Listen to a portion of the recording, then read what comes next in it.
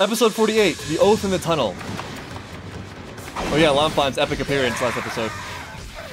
Damn! That new automail arm, though.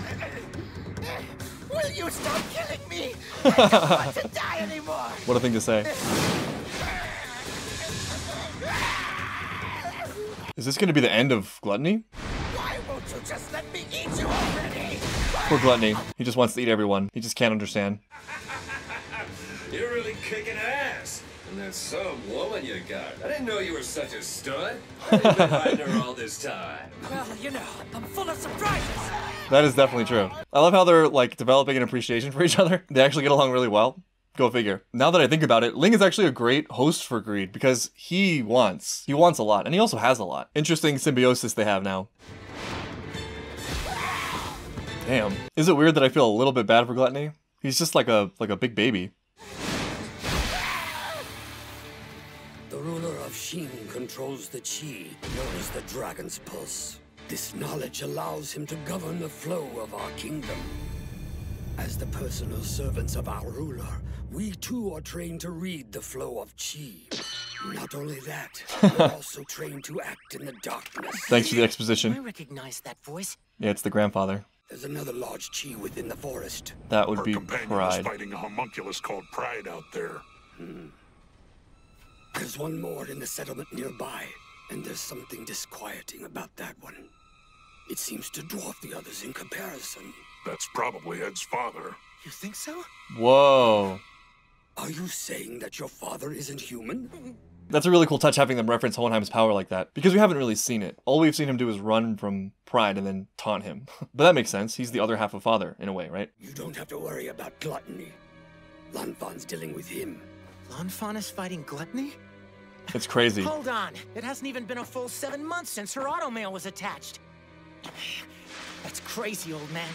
She's not gonna last without help. I mean, she's doing fine.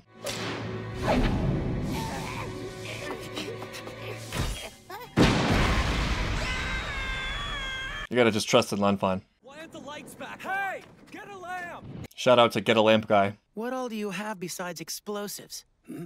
All sorts of things. Tear gas bombs, flash bombs, flares.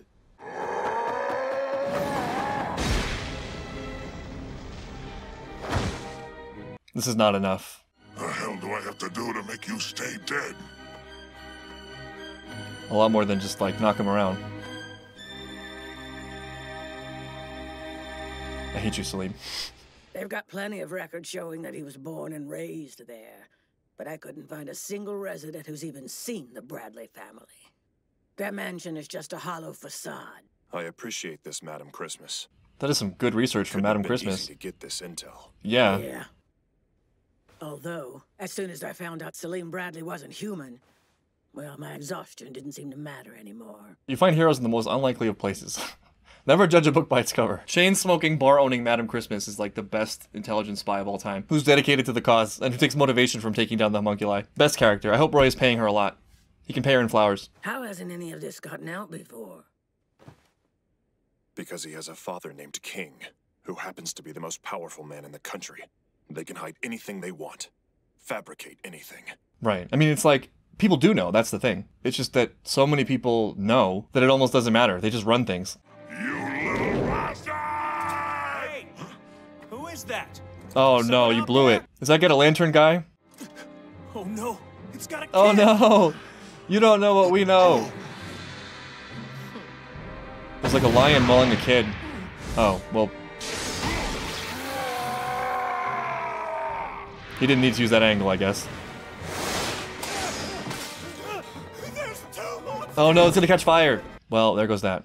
Goodbye, Chimera. Ultimate armor? Oh, just Ed. Ed armor. Just in the nick of time, Pops. Who would have thought a little kid like this could be a homunculus? I admit you fooled me. Yes. Salim I think most of us Bradley. were fooled. It's okay. Appearances rarely show the whole truth.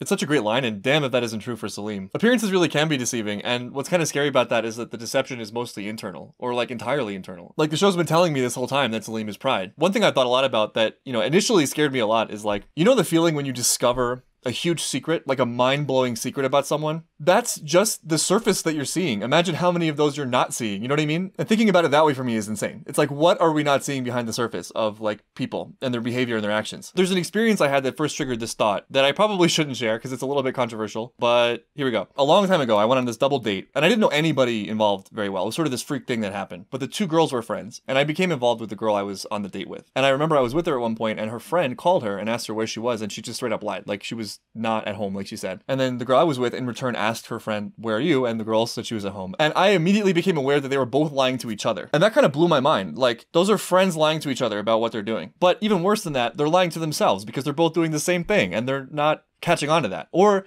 maybe they were aware and they just didn't want to think about it. But that sort of messed me up for a little while because I'm like, what amount of lies are just circulating that I believe right now about people? But after thinking about it for a long time, I think I actually came away from it in a good place. It's kind of a relief to know that people have secrets. You know, like everybody has secrets. The other and more important way to look at it, I think, to quote Master Roshi for the 1000th time, the truth is only painful if you live a life of lies, right? And so I was lying to myself, I think. I was lying to myself that things were the way I see them. It's okay for them not to be. I can't expect to know everything. And all I can do is navigate my own life. And I think the more you keep yourself open-minded and the more you don't assume about people, the better off you'll be and the happier you'll be. I love how her bar just says Madam Christmas on it. That's great. We need a Madam Christmas OVA. He's still in the bar. He doesn't usually spend this much time in there. The woman who owns the bar, Madam Christmas, her real name is Chris Mustang. She's his foster mother. What? Maybe we are getting that OVA after all.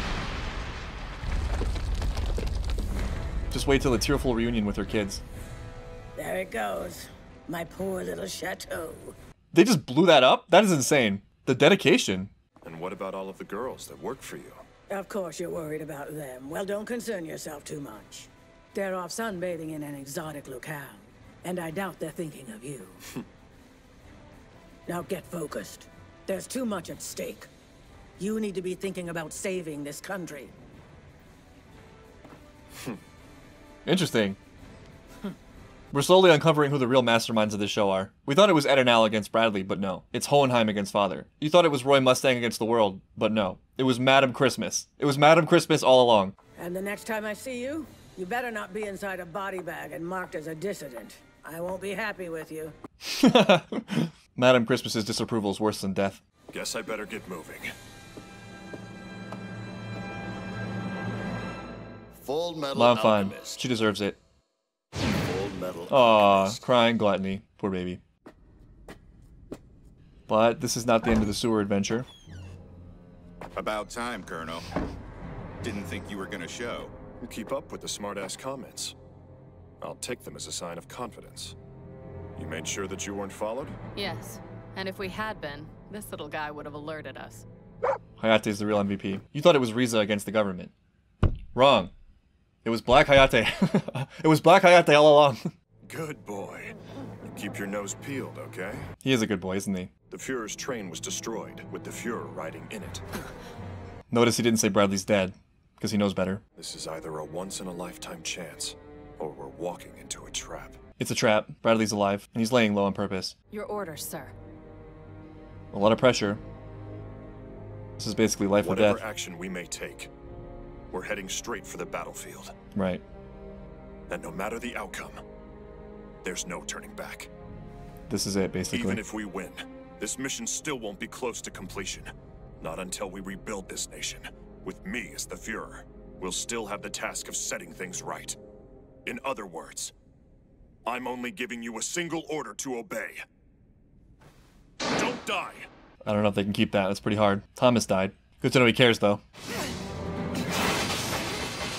Damn, Ed. What is this? Why can't I cut him? This is too good. Winry's automail. You thought it was Ed? It was Winry's automail the whole time. Looks like I made the right decision by keeping my northern automail after all. Yeah. This carbon fiber base has turned out to be pretty handy. I'll say. Back to plan A, then. Oh, you had to go there, didn't you? You know, I'm starting to think Pride is a real Ow! I figured this might give me the advantage. Unless you want to destroy your brother. Now, old man!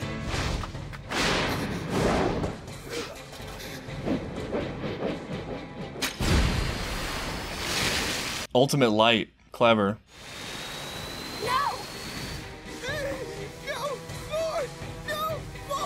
I'm amazed that Gluttony is still alive after all that cutting. That's a powerful Philosopher's Stone.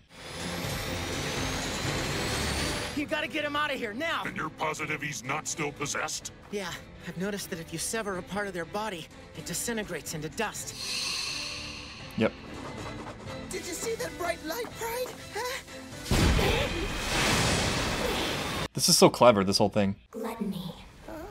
How many times have they killed you now? I lost count. But I know it was a lot, though. They've beaten me up pretty badly as well. The way things are going, there's a very real chance they might annihilate us. Yeah, but that's okay, because Father will fix us. What is he doing? Is he gonna, like, take Gluttony or something? Please don't do it, Pride!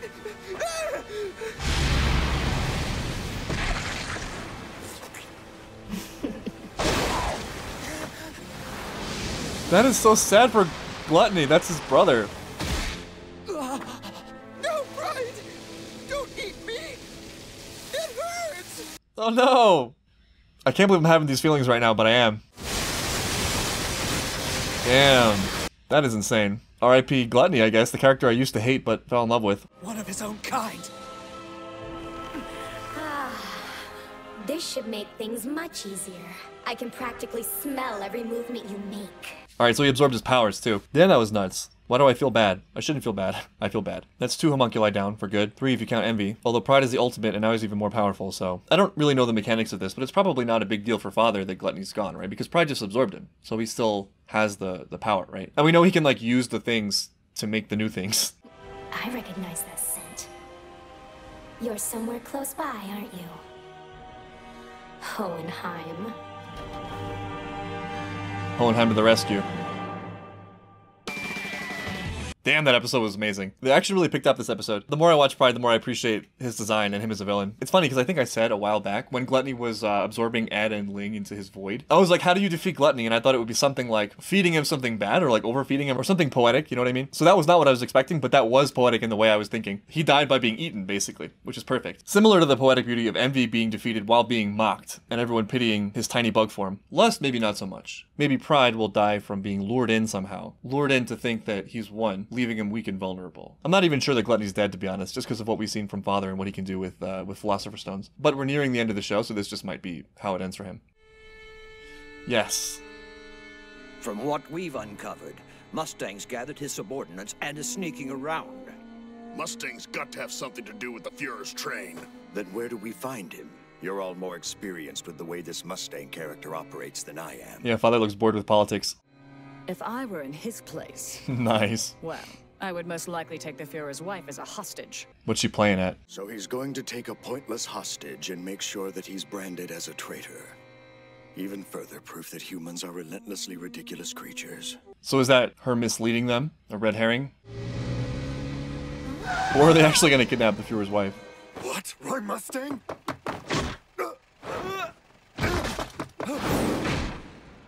Sorry to harass you at such a late hour. My apologies. At least she's polite about it. I need you to come with me, Madam Fuhrer. We have no intention of harming you.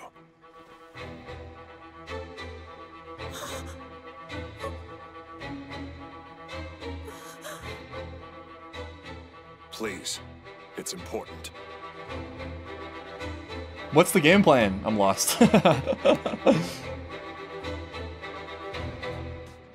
Why would they want to take Bradley's wife? I mean, there's insurance against Bradley, because he's definitely coming back. Well, trust in Roy, I guess. He's got it figured out. But which chess piece is Mrs. Bradley? It's really good that we have all these plans moving, and that we finally know that the real hero of the story is Madam Christmas. There's not that much I can say about this episode as a whole that I haven't already said a lot recently, but the whole thing is just so exciting. It's so fulfilling to have everything be kicked off like this. After all this character building and plotting and scheming and tricks, now finally the operations are moving, which is so cool. There's no going back for anybody anymore, and there's also none of this like, I'm pretending to be on your side but not really. People have drawn their lines in the sand, with a couple exceptions. Like Olivier is still like a sleeper agent. Grumman's still in the military, but Ed, Al, Roy, this is it. This is the push, and it really is life or death, which makes it just so much fun. But that's the end of episode 48. I'll see you guys next time for episode 49.